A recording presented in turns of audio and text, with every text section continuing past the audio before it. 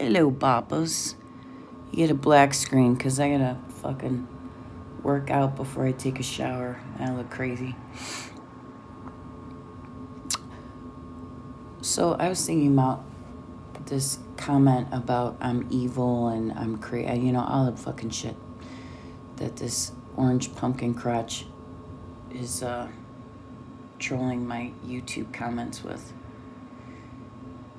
And, you know, it's so interesting with narcissists because they're unable to empathize.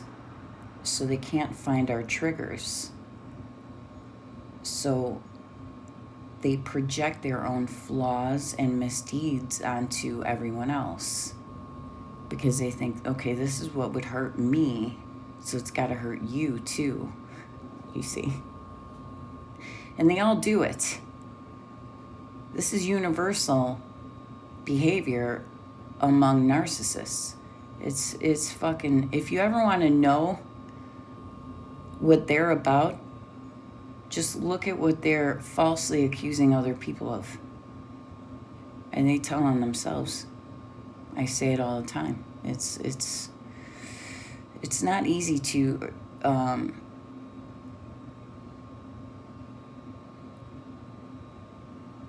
fake that either. And a lot of them are really fascinated with body language. They study body language because they can't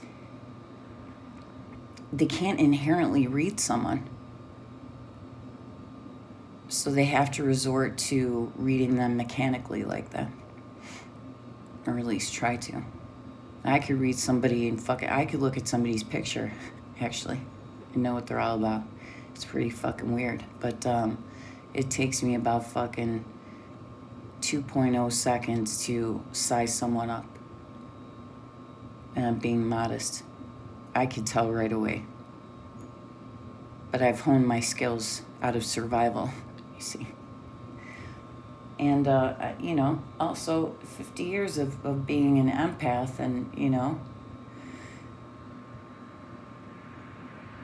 you learn a thing or two about people. And like I said, you know, you hone it's like anything else. The longer you do it, the better you get at it. So, yeah, just fucking projection all over the place. And, you know, it's just desserts because this individual has deliberately tried to cause me to lose all hope and be in a constant state of anxiety and despair intentionally. So I consider that evil.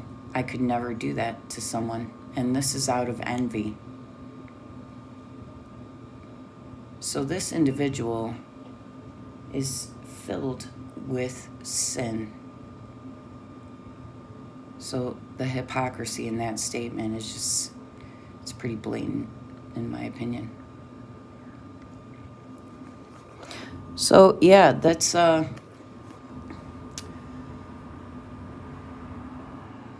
little food for thought there. You know, when you're dealing with a toxic individual,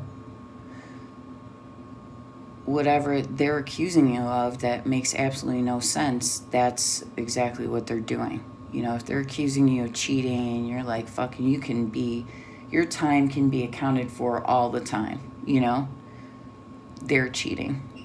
I guarantee you. So I hope this helps somebody.